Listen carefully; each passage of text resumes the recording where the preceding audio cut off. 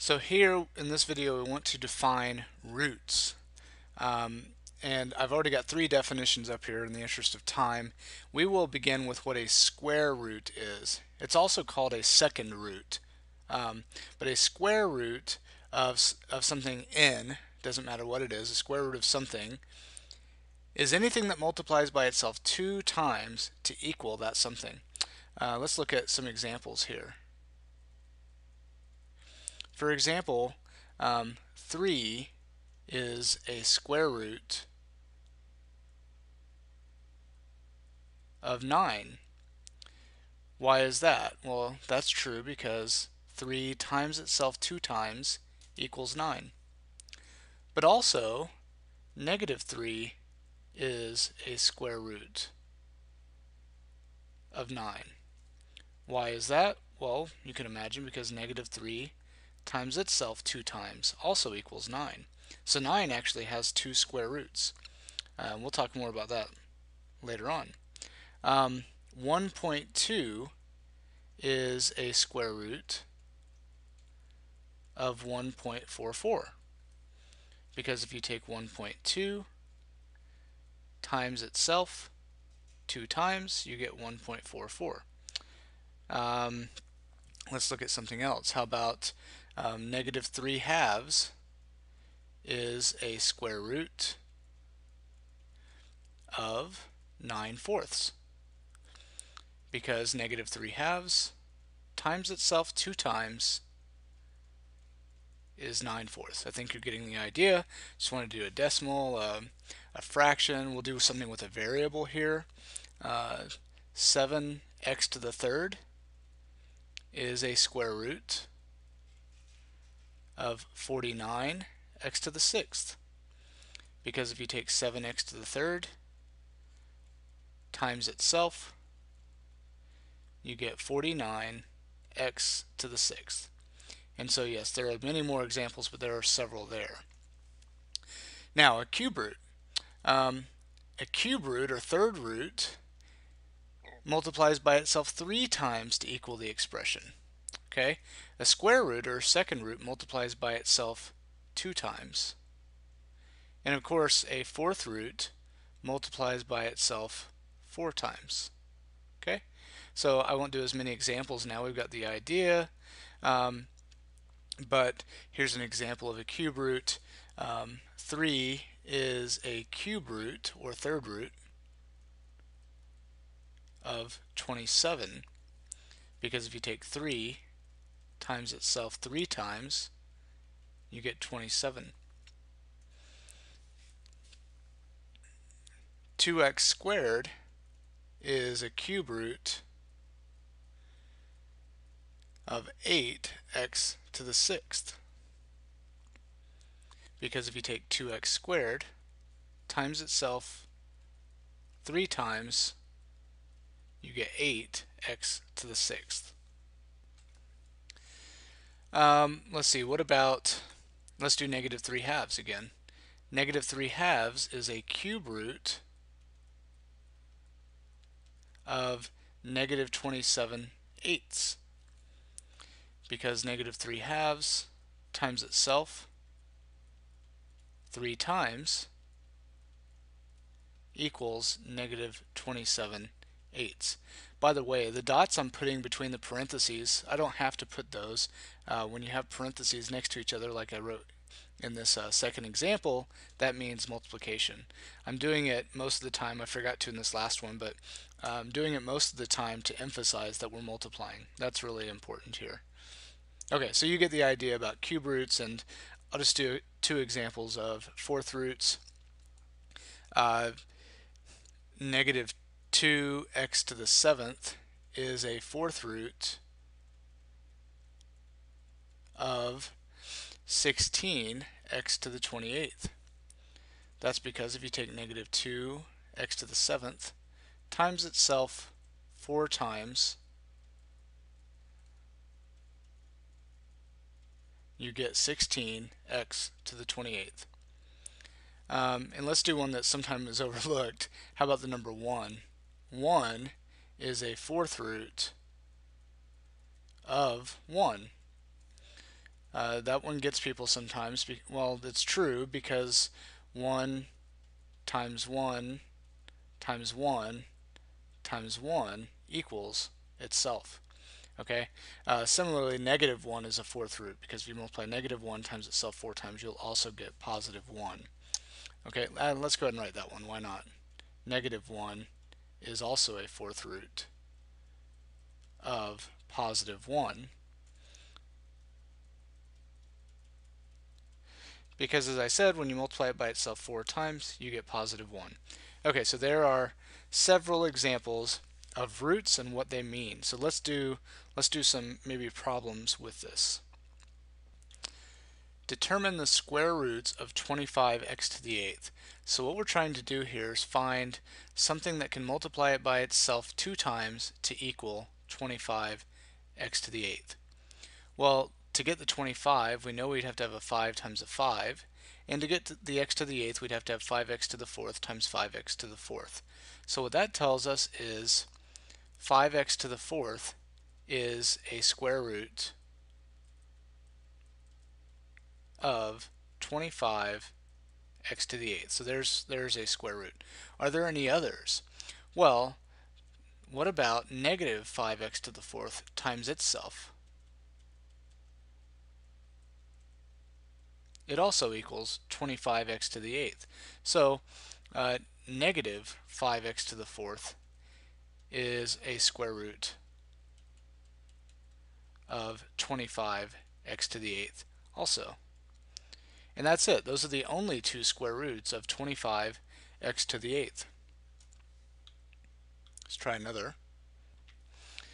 Okay, now I want to determine the cube roots of 64. So we're looking for something that will multiply by itself 3 times to equal 64. And what can be helpful is making your list of perfect cubes. However, we don't need to do that here. We can just think, well, 2 times 2 times 2 is 8, so that's too small. 3 times 3 times 3 is 27, that's too small.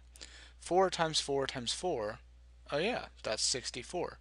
So what that tells us is that 4 is a cube root of 64. And so then we start to use the same logic we did before. Well, what about, is there anything else that would multiply by itself to equal 64? And we know that these have to be 4s because that's the only thing that will multiply by itself 3 times to be 64. So the question is, will negative 4 times itself 3 times be equal to 64? The answer is no, because a negative times itself 3 times is negative, not positive. So in fact, 4 is the only cube root of 64. Another example, determine the square roots of 64. Well, since 8 times 8 2 times is 64, and negative 8 times itself 2 times is also 64, that tells us 8 and negative 8 are square roots of 64. So there are 2 square roots of 64 and 1 cube root of 64. Okay, so we have another example. Determine the fifth roots of negative 32 x to the 10th y to the 25th. So we're trying to find something that will multiply by itself 5 times to equal negative 32 x to the 10th y to the 25th. And if you want your answer to be negative, there's no way all of these could be positive. And since they all have to be the same, that means they all have to be negative. You can't have just one of them negative because you have to multiply something by itself 5 times. To get the 32, you can use 2 times itself 5 times. 2 times 2 times 2 times 2 times 2 is 32. Now we have to get the x to the 10th. And I didn't really leave myself enough room here, so I'm going to pause for a moment to create some more space. Okay, so we're trying to get the x to the 10th, which we know we'd have to have an x in each of these then. We just have to figure out what power to use. And x times x times x times x times x is only x to the 5th, which is not x to the 10th. So we try x squared times x squared times x squared times x squared times x squared, and in fact that is x to the 10th. Similarly, to get the y to the 25th, we'd have to use y to the 5th, y to the 5th, y to the 5th, y to the 5th, and y to the 5th. So what that tells us is that negative 2x squared y to the 5th is a fifth root of negative 32x to the 10th y to the 25th.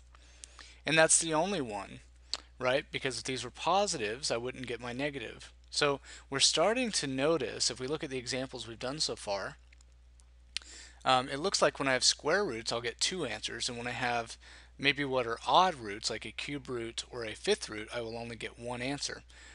Well, I wonder if it's only true for square roots that I'll get two answers. Let's try another even root. Now I want to determine the fourth roots of 16x to the 8th. So something times itself 4 times needs to equal 16x to the 8th.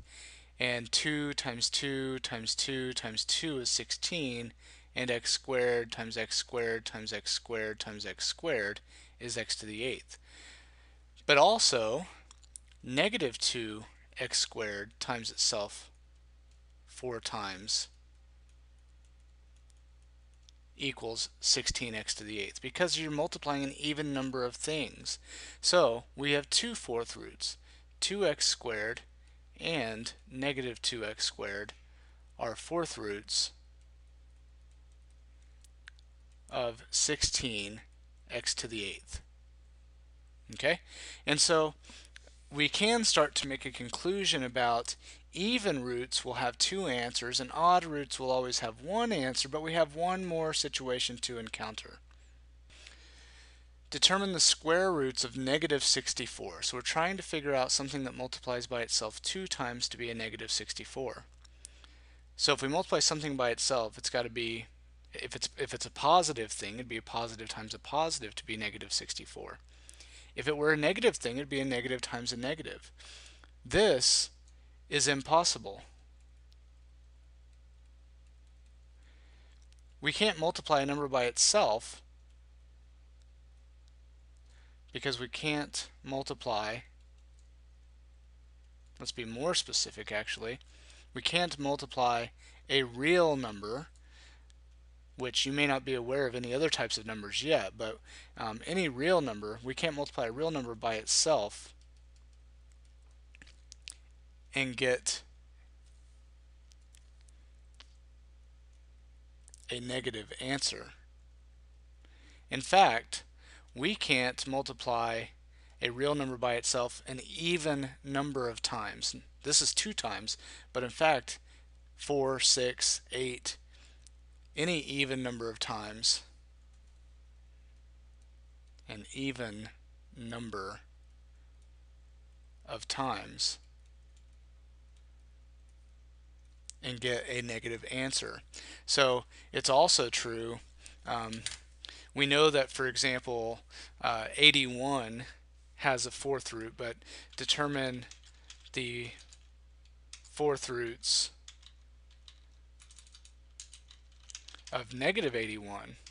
Well, that's impossible, because what we see is if I take a number times itself 4 times, a real number times itself 4 times, there's no way I could get a negative. So this is also impossible. So the answer in these situations, let me create some more space here. The answer in both of these situations is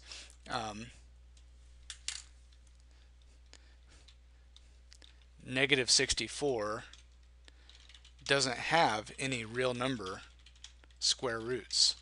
It's not a real number. And similarly,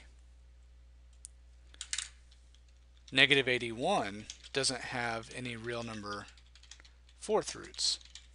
So that's the answer in both of those situations. Alright, so let's draw up a conclusion here. Okay, so as we just saw, any even root, square root, fourth root, sixth root, etc., of a negative number has no real number answer. That's what we saw in these last two examples. We drew another conclusion from this video. An even root of a positive number gives two answers, the positive and the negative root. Like 16 has two square roots, two even roots. Square roots are even. So there's two roots, the positive and the negative root. And we have one more conclusion. Odd roots, people sometimes don't like odd numbers, but odd roots always give one answer. Whether it's positive, negative, anything, you'll never run into the situation with odd roots where you don't get a real number, and you'll never run into a situation with an odd root where you'll get two answers. So odd roots always give one answer. So hopefully this video did a good job of leading you to these conclusions and you have a good understanding of why they're all true.